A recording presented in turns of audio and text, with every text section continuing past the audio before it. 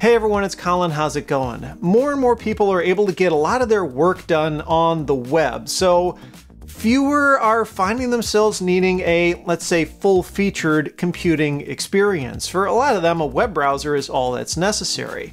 So I wanted to share with you a cool piece of software that I discovered not too long ago that I think can meet a lot of people's needs.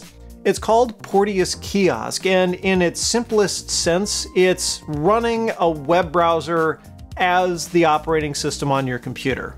It's based on Linux, and when you go to install it, you have your choice of using Firefox or Chrome. I'm not going to go through all the installation options because, quite frankly, there's a lot of them, and they're pretty self-explanatory, but I will leave you with this. There are a lot of customization options in there, not just in terms of how this software works, but also the web browser itself. One of the coolest things is this concept of non-persistence. You can toggle that on, and it more or less makes the hard drive in the computer you install it on read-only, so that when you reboot the computer, it starts up fresh. So let's just say you maybe have a family member who isn't very tech savvy and you're worried about them getting malware or like those tech support scams, stuff like that.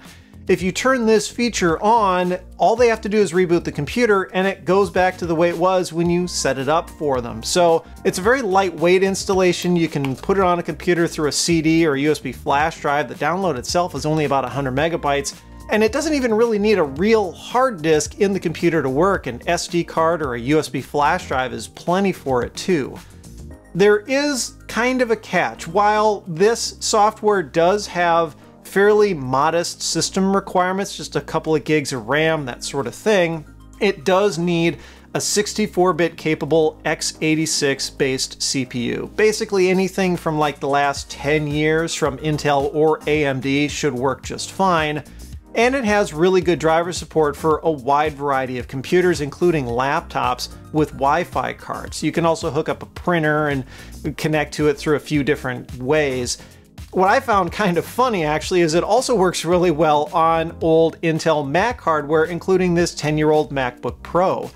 When you set it up on one of these, it thinks that it's running Windows in boot camp, but it just loads this kiosk software and it sees all the hardware and works fine. So basically, if you've got an older computer that maybe can't run the latest operating system, you're worried about security vulnerabilities and lack of patches, that sort of thing. As I'm filming this, Windows 7 just went out of support. There's still a lot of computers that can't run Windows 10.